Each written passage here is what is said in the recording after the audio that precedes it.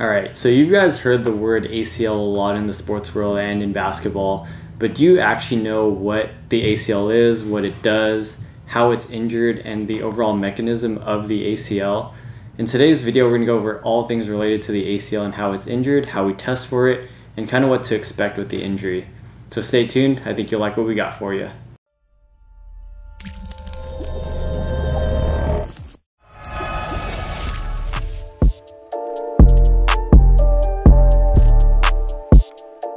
What's good, Hoopers? My name is Gabe Ignacio, Doctor of Physical Therapy, Board Certified Orthopedic Clinical Specialist, and co-founder of the Basketball Doctors alongside with Dr. Marco Lopez.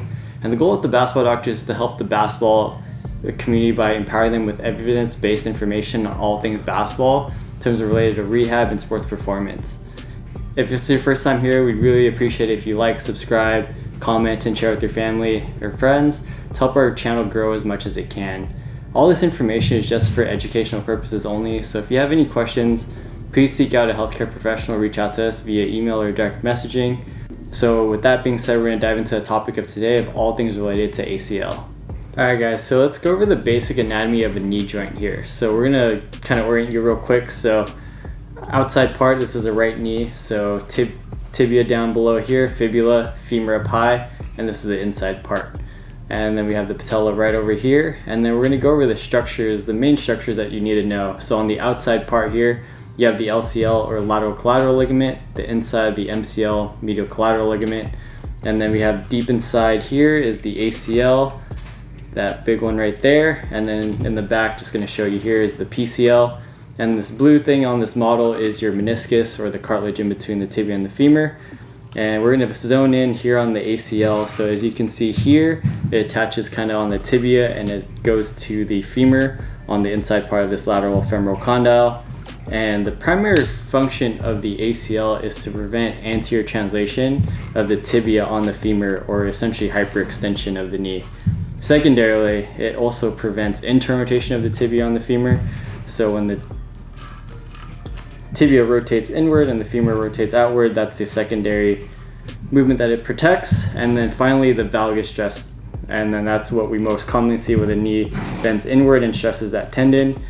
You also have a lot of different ligaments that help support those other rotational and side-to-side movements, but primarily the ACL prevents that hyperextension. Okay, so now we're going to go over how the ACL is typically injured.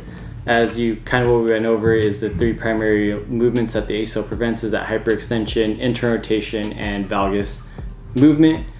And the way that we commonly see it in basketball is both contact and non-contact. So contact is pretty much what it sounds like, is when someone's driving to the paint or someone's playing defense or something and someone actually impacts their knee and causes either a hyperextension movement, internal rotation, or valgus movement. And that can be in combination of all those three at the same time, and ideally we don't want that, but it does happen quite often, especially with those contact injuries. Those ones unfortunately are not preventable. It's just part of the sport. Unfortunately, those injuries are freak accidents and can happen to anybody. The ones that we do want to make a big impact in are these non-contact ones. So non-contact, again, sounds exactly what it sounds like, is that no one actually comes in contact in you both in the air or when your feet are on the ground. And what happens is that when the foot is planted, typically when landing, rebounding, or cutting is when we see it a lot in basketball, when that causes that hyperextension moment alongside with either internal rotation or that valgus movement. You see it all the time when that knee caves in, knee buckles, and we unfortunately see that injury happen to that ACL. Some really common signs and symptoms that you'll hear people say and what you'll see is that there's usually an audible pop. Typically, most players will hear a pop when it happens, or they might not hear it just because of the loud noise or things just happen so quickly. The majority of the time when people are aware of it, they'll hear a pop. And then what you'll notice too with the ACL versus all the other injuries is that swelling happens immediately. Usually within 30 minutes, that knee is pretty swollen in comparison to other injuries. Some of them take longer than an hour or so before the swelling starts coming up. So those are typically the signs and symptoms that come on. There's other ones that come on, but it's typically a result of the swelling and other symptoms that are associated with that. All right, so now that you know the signs and symptoms, the mechanism of injury, now the question is, how do we test for it and how do we know if you actually injured the ACL? So we have 3 clinical tests that we typically use on the court or in the rehab setting to test for the ACL if it is compromised or not. And the gold standard right now is the Lachman's test. So this is one that you see commonly on the side of the field or side of the court, where the athlete is laying on their back like so. The trainer or someone will stabilize the femur, and then you're going to provide an anterior glide of the tibia. So remember what we talked about in terms of the function of the knee joint. We're essentially trying to feel how that tibia is moving on the femur, and if the ACL is intact, a lot of us have that feel of that firm give where it's not really going further than what it normally does. If we feel like the ACL is compromised, there will be a lot more laxity and a lot more gapping when we do that test. And that's the gold standard for on the court or testing right away. There's also the anterior drawer test and the pivot shift test. Those are other ones that we can use to help build a picture on whether we know the ACL is compromised or not. Again, these are just clinical tests, and we usually use that in conjunction of like the MOI, signs and symptoms, and these tests to kind of build a picture if they truly injured it or not. The only way to truly know is, which is the gold standard, is an MRI. MRIs will show the soft tissue structures and tell us clearly if and how damaged the ACL is. All right, so if you had a confirmed diagnosis of an ACL rupture, the question becomes, do I need surgery? So it's honestly hard for us to say that. The gold standard is yes, but honestly, it's kind of 50-50 with yes and no. There's some research out there that kind of supports not having surgery. It just depends on what your signs and symptom bars, what is your clinical presentation, how is that instability, your level of play, and what you're trying to get back to. So there's a lot of factors that come into deciding if you should have surgery or not.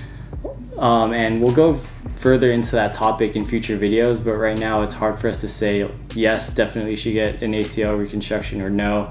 But if you're at a high level functioning basketball player, you will likely need ACL reconstruction, because it's such a hard and dynamic sport that if you don't have that passive structure stability, you're going to set yourself up for wear and tear on the knee joint, and you might not be able to function and perform at your highest level.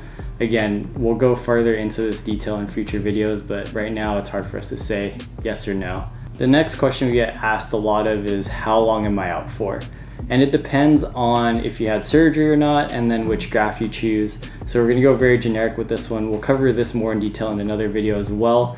But for example, the general time frame for return to sport after ACL reconstruction is, they say 9 months, but honestly we usually tell people at least a year, if not longer. We highly recommend that you take your time with this injury and if you have surgery.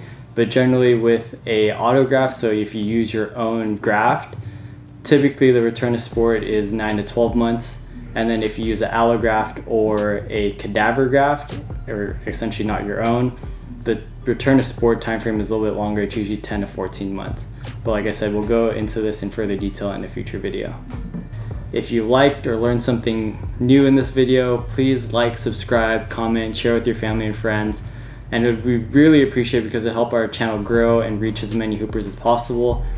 Again, we are the Basketball Doctors. That's ball for life, guys.